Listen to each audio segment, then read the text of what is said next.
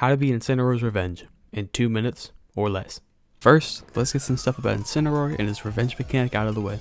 Incineroar is currently the 6th heaviest tied with Charizard, 71st fastest in the air, and is currently the slowest character in walking and running outside of Piranha Plant. Revenge is a counter move that comes out frames 3 through 22. The hitbox on it comes out frame 7, but has intangibility frames 1 through 19. Another thing to note is the amount of damage that you take when you counter is reduced.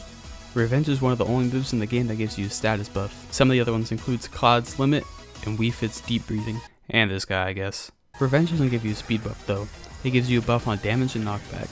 You can also stack Revenge multiple times to receive more damage and knockback on your moves. Revenge lasts for about 1 minute, showing this really speed up clip.